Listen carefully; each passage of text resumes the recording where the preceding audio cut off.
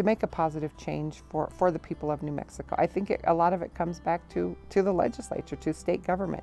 We need to really get in there and look at what's working and what's not working, fund where we need to fund, and stop being so short-sighted. We need to have early childhood education, home visiting, all those kind of things that can prevent those problems. We need to break the cycle of poverty and break the cycle of not having adequate health care, and start working on the root problems as opposed to the consequences.